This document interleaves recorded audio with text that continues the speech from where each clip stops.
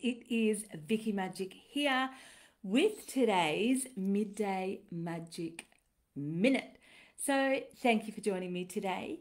And I wanted to talk to you today about something that I found myself doing the other day. And yesterday I spoke to you about how we can manifest whatever we want for ourselves and our lives.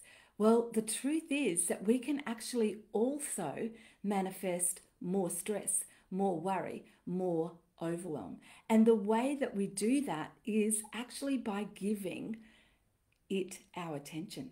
So if we give our attention to the thing that we're worried about, if we give our attention to the thing that we are stressing about, if we give our attention to our overwhelm, we're actually manifesting more to worry about, more to be overwhelmed about, and more to be stressed about. So it's really interesting that we tend to worry more when we're worried because we focus on that worry. So, as much as it is simple as a concept, it really isn't easy as a thing to do.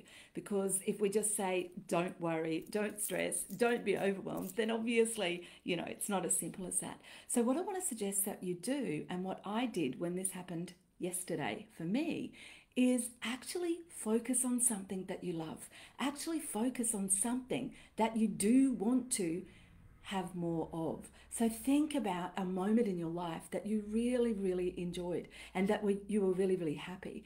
And keep thinking about that and keep focusing on that, and you'll actually find that the worry disappears temporarily.